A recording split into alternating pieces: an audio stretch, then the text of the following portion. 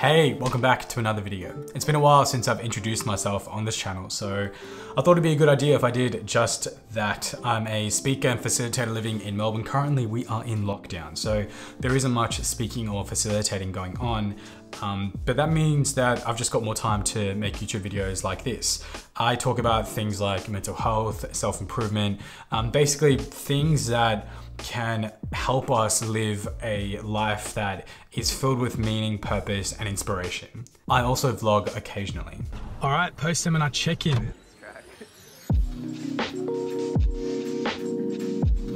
So if you are interested in any of that, then click the subscribe button so we can be friends. Okay, so in this video, I'm basically going to be talking about how I've spent a full year on YouTube, and I want to make this video to talk about the things I'm really proud of like what we've done in the past year, but I also want to go through the obstacles and challenges, as well as give you guys an idea of what I want to do moving forward. I've devoted a lot of my time and attention to this channel, given that we were in lockdown last year in Melbourne, Australia, and we are currently in another lockdown, number 6, by the way, if you didn't already know. And so given other areas of my life, like work and whatnot, get affected, I want to make this almost basically one of my big priorities over the next year. So we are going to start with things that I'm really proud of. And the first thing I want to talk about is that I've shown commitment. I said I was going to do something. I said that I was going to start this YouTube channel, and I did, and I've been doing it for a year. I have done so many things in the past before, and I've started off with a lot of motivation, a lot of inspiration in the beginning,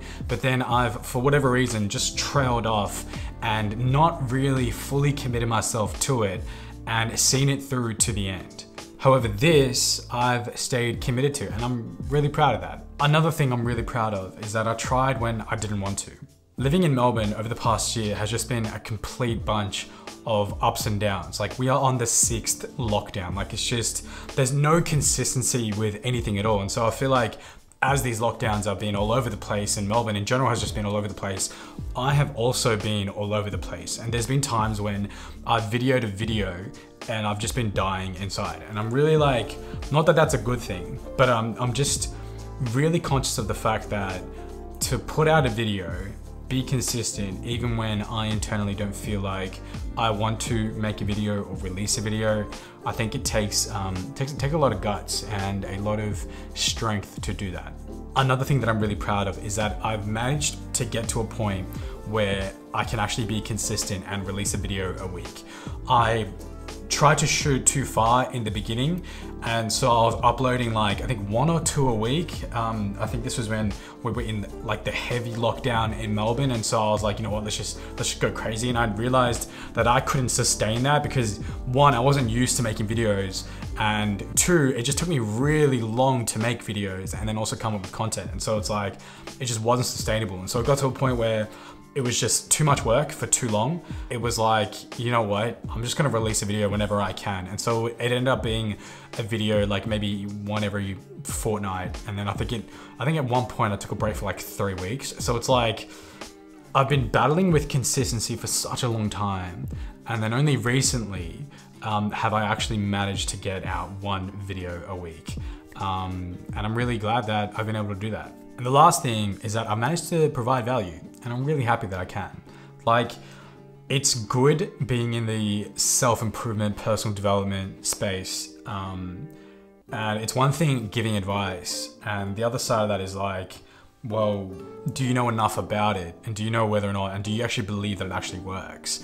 And I'm really glad that I believe that it works, and that a lot of people have benefited from it. Like, I've been getting so many messages from a lot of my friends, and they're really proud of me, and they're really happy that I've like taken this step. And I'm actually really grateful for their support. Like I said, I'm sure I've said this in another video, but I've thought that people wouldn't support and people wouldn't be down for this type of stuff.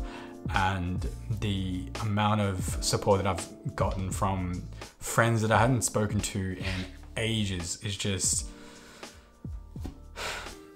it's really nice. So now that I've kind of like inflated my ego by talking about all the things that I'm really proud of, we're gonna we're gonna kind of like, I'm gonna bring myself back down again and talk about all the challenges and obstacles that I have faced. Consistency is the biggest thing that I've struggled with. It means so much in so many different realms. And I think if we can get that right, it just means such a big deal. And so I just want to name that I have struggled with consistency, and that has been the biggest challenge for me over the past year. Another thing that I've been struggling with is organizing my content. So you guys see the front end stuff, and you see the output of these videos, and you don't see what's happening on the back end.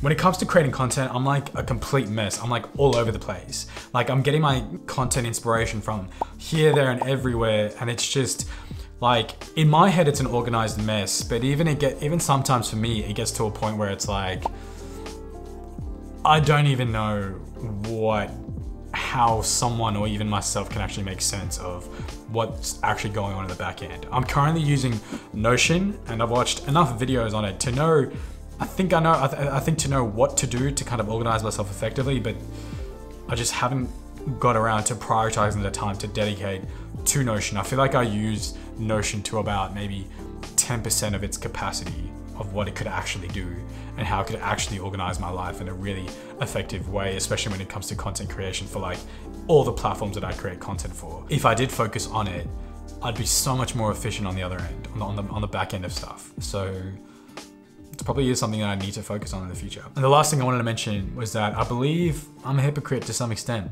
A lot of the content that I deliver, I don't do myself. For the most part, I try my best. I talk about productivity, I talk about being inspired, I talk about mental health, and there's a line between, bro, you need to lift your game, and bro, you need to cut yourself some slack. And I've done a lot of reflecting. I've thought about it, I've written down notes. I've like dived deep into the grooves of my mind, and I have figured out that without a doubt, I am very much on the side of, bro, you need to lift your game.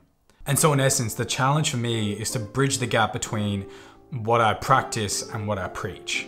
I think people for the most part try their best, but just as a self-reflection, I'm pretty sure I could be doing a lot better.